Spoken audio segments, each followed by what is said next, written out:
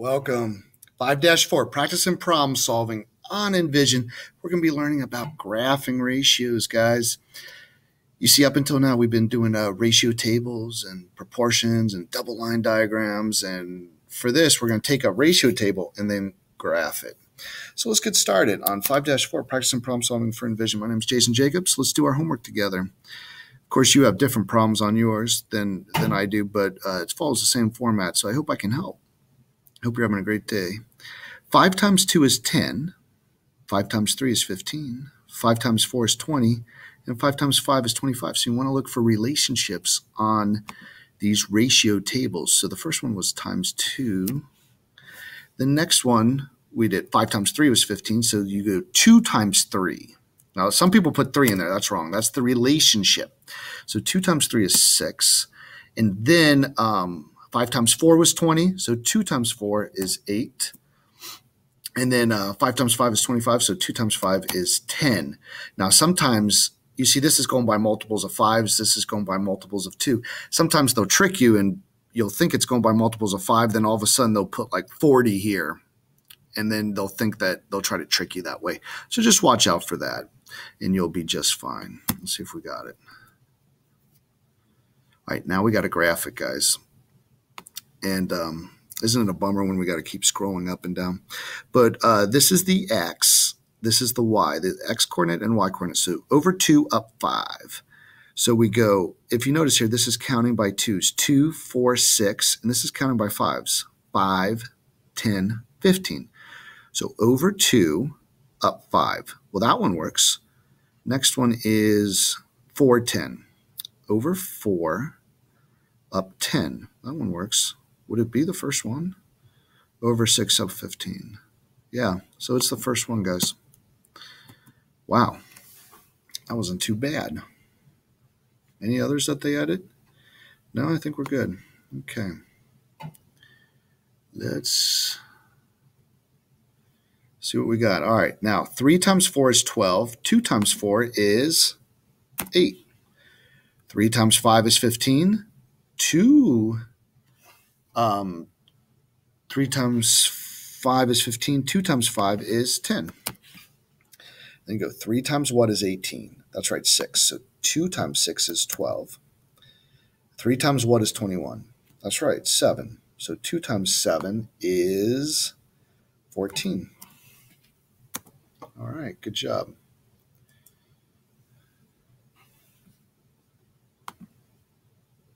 And I'll go for the graph. Over 3 up 2. All right, so it looks like this is counting by 2s here, and this one's counting by 3, 6, 9, 12. But we got to go over, so they switched the x and y axis on us there. We got to go over 3 up 2. So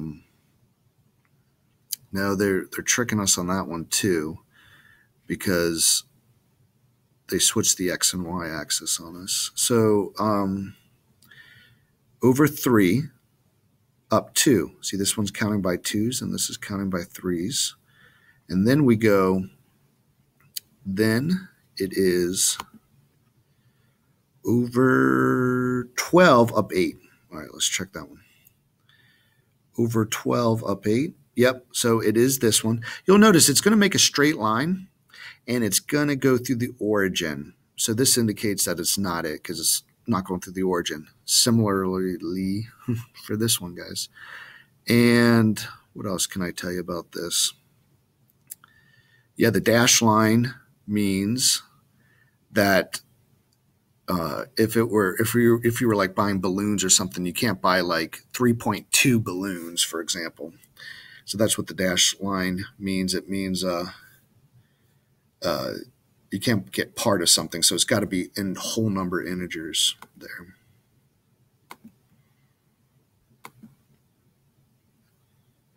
All right, a student runs 5 minutes for every 20 minutes she walks. Complete the table and graph the ratios. That sounds about me. I can run about 5 minutes, then I got to walk a while. So look at this, guys. 5 times 2 is 10. So 20 times 2 is 40. So you have a relationship going this way with ratios, and then an XY relationship, 5 times 4 is 20, 10 times 4 is 40. So you have those two relationships there. For the ratio tables, we do it like this. 5 times 3 is 15, and 20 times 3 is 60. 5 times 4 is 20. 20 times 4 is 80. 5 times 5 is 25, and 20 times 5 is 100. Let's graph them. Let's graph it. Over 5 up 20. So we want to, running is here. Over 5, 5, 10, 15. Okay, and 20, 40, 60. All right, good. Good, good, good. Over 5 up 20. That's up 40, so it's not that one. Over 5 up 20, good. Over 10 up 40. Over 15 up 60, yeah. Notice these are decreasing, and that wasn't happening on the table, so.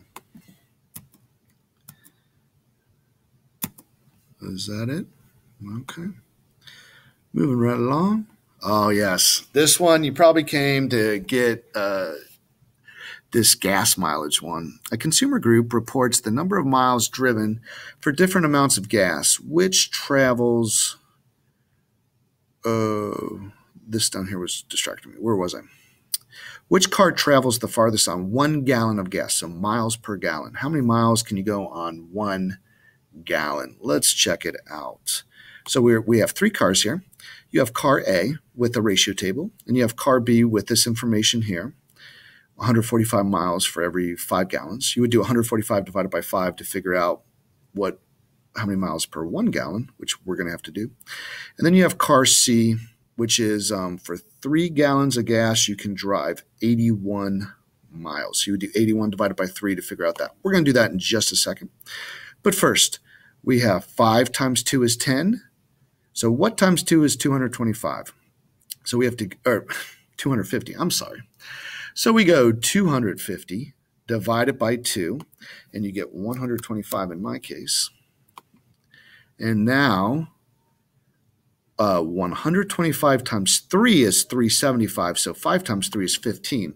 Now, they're hook, line, and sinkering you into thinking 5, 10, 15, 20, 25, and then 50.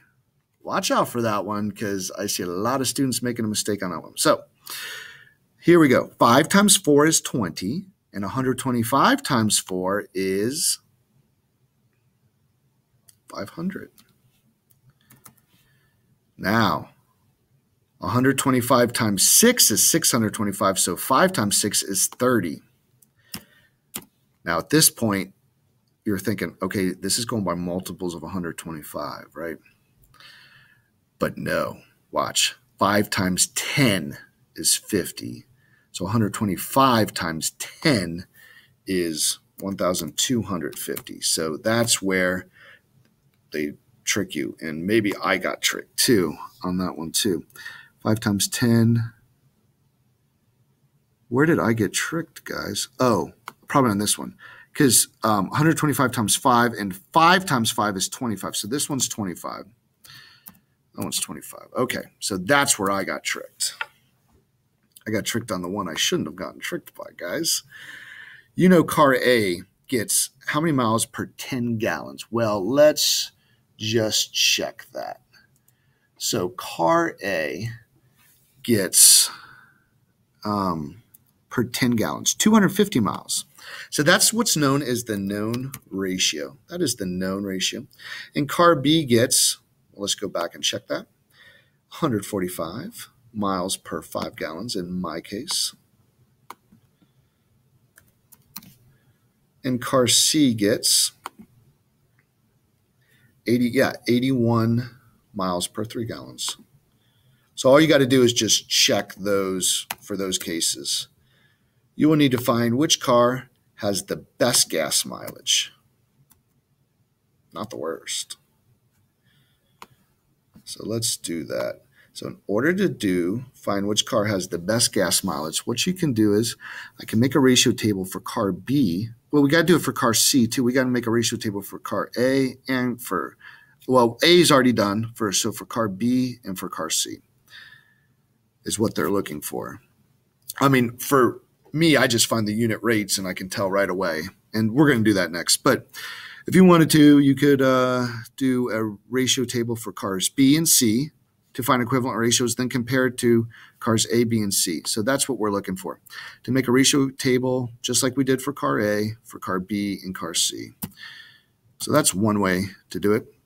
The way I like to do it, now we're going to find miles per gallon. So what we do is for car A, if you recall, we'll do 250 divided by 10.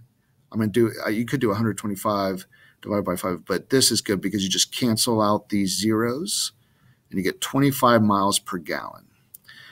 So this is, car A gets 25 miles per gallon. Now car B, let's just go up here, is 145 divided by 5.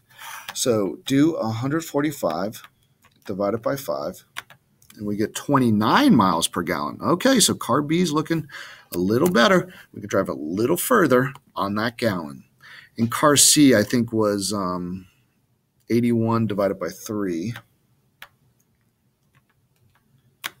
It's 27 miles per gallon. So not bad, but not the best. So car B goes the furthest on 1 gallon because I compared the ratios to not 1 mile, but 1 gallon of gas, kind of getting the unit rate, which is hinting onto what is coming in topic 5. Okay, so that one's probably why you came to check out this video, I'd say. All right, so 10 cups of white flour for every 4 cups of wheat flour. Complete the table to show how many cups of wheat flour are needed to mix with 50 cups of white flour. So go ahead and make these ratio tables even when they're not here. I find them very helpful. So we have the 4, and then 10 times 2 is 20, and 4 times 2 is 8, and then times 3, so that's 12, and then 10 times 4 is 40, and 4 times 4 is 16. Then 10 times 5 is 50, and 4 times 5 is 20. All right, here we go. So it was 10 to 4.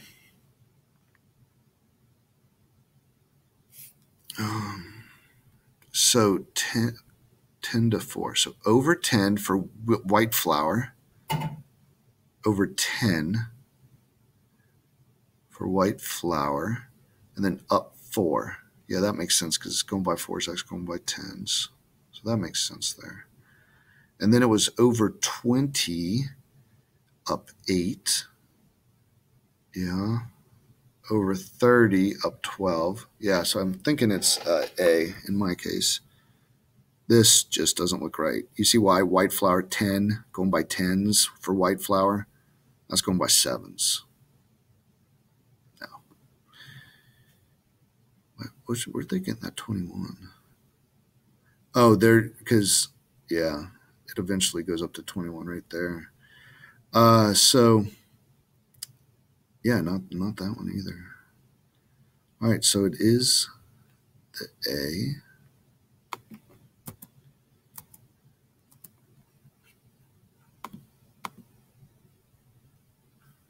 All right.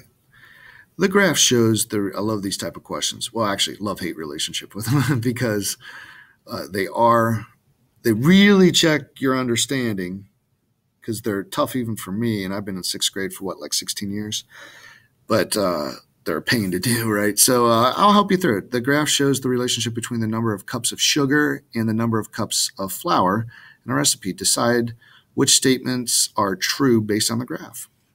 So, okay, let's just take a look at this graph. It looks like for every 10 cups of flour, there are 2 cups of sugar. Okay, so that means for every 1 cup of sugar, there's 5 cups of flour. All right, so all that's important to think about. So the 0.24 represents 20 cups of flour. So 24 is 20 cups of flour to 4 cups of sugar. So 20 cups of flour and 4 cups of sugar. That is true. One ratio of cups of flour to cups of sugar is 10 to 2. So flour first, then sugar. Flour first, 10 to 2. That is also true. To use 2 cups of flour, so 2 cups of flour, 1, 2, looks like we have not even a cup of sugar, less than 1 cup of sugar. Okay, you need 10 cups. 10 cups of sugar would be way up here. They're tricking you guys. You need 0.2 cups of sugar. Yeah. So there it is. So for 1 cup of flour, you need 0.2 cups of sugar because 2 divided by 10. Yeah, so there it is. All right, guys, we did it. We did it. I hope you have a awesome day, great rest of your week, and thanks for doing your homework with me. Come back and visit. We'll do some more EnVision. Take care, guys. Bye.